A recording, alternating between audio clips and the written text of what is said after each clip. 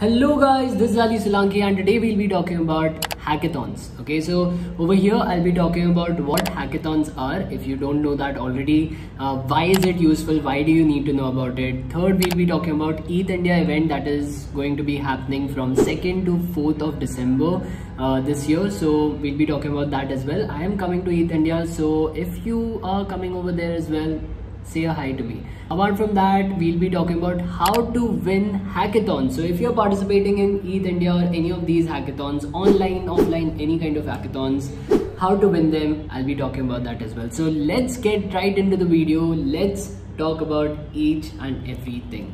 Also, if you haven't made your own website yet, then you can use Bluehost for it. You can actually make your own website, you can host your website and also buy your own domain on the same platform. Bluehost is the #1 recommended hosting provider by WordPress itself. Now, of course, there are a lot of options for domain names, but you can also buy .co, .biz or even .club. If you want a global presence, using .co as a domain name will help you achieve that.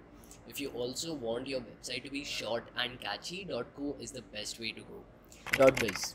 If you have a business and need to look professional, .biz is the perfect choice for your domain. .club. If you're a creator or a business representing a club, using .club is a must for optimal results.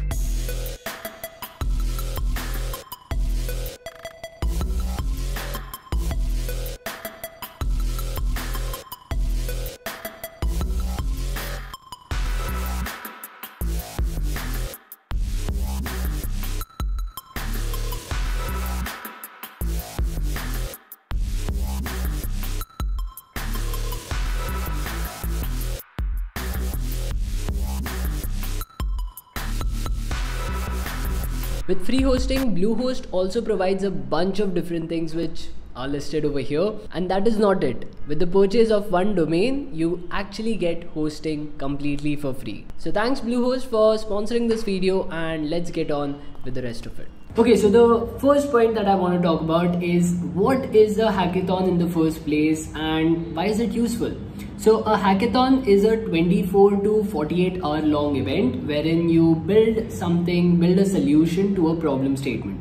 For example, I know this is quite complex, but let me break it down. So I'll give you my experience of my first hackathon, which was my college hackathon itself. It was KJSC hack.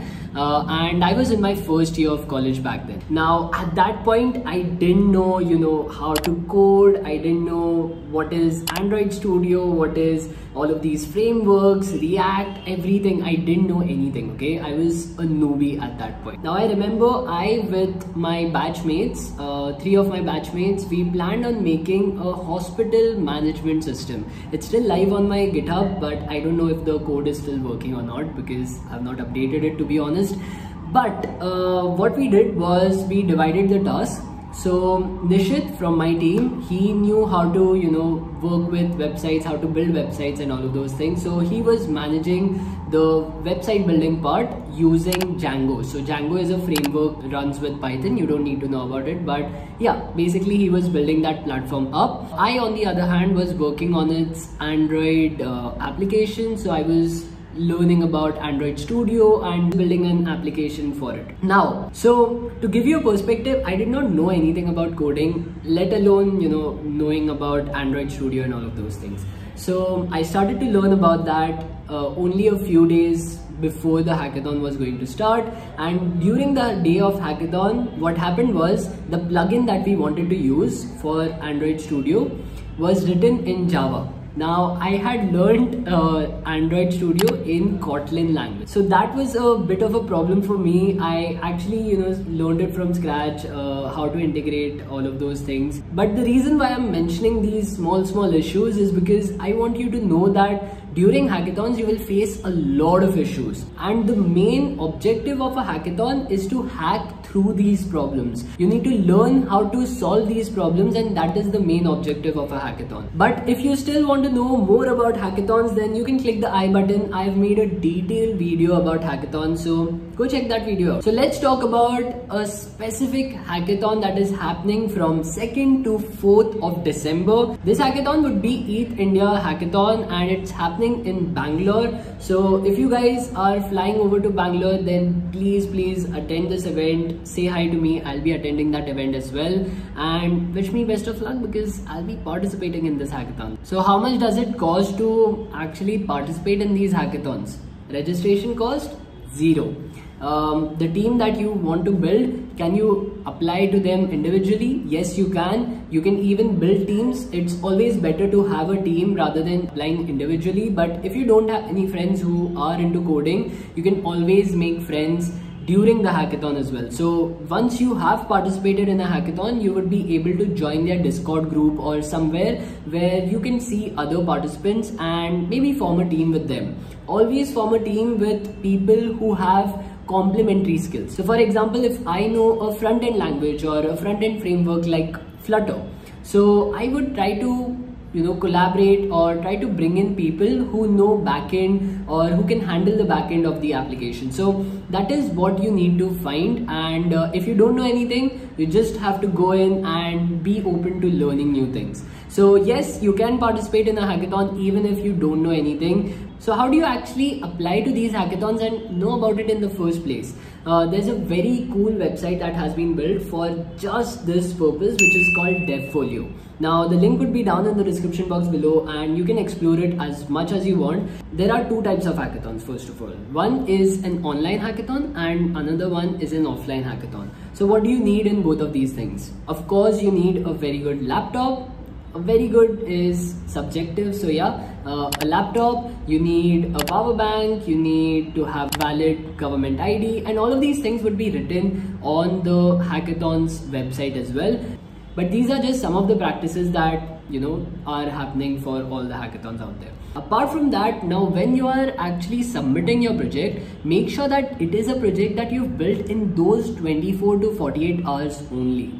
Do not submit a project that you would have taken from some GitHub repository or maybe have built it 2-3 years back and are just repurposing the code again and again. So don't do all of those things. Try to build an innovative project which is built within those 24 to 48 hours. Now let's talk about how to win hackathons and what are some of the requirements that you need. So first of all, as I said, you do not need to have any kind of coding background in order to apply to these hackathons, but it's always better to know about certain things. Now the programming languages that you need to learn or the frameworks that you need to learn really depend on what do you want to participate as. For example, if you're a front-end developer, then you should be knowing React, you should be knowing Flutter, you should be knowing all of these frameworks that are already out there. For that, you would be knowing programming languages like JavaScript, Dart, and all of these things. But for example, if you don't want to learn these things, you want to participate as a backend developer, right? You want to manage the server-side coding.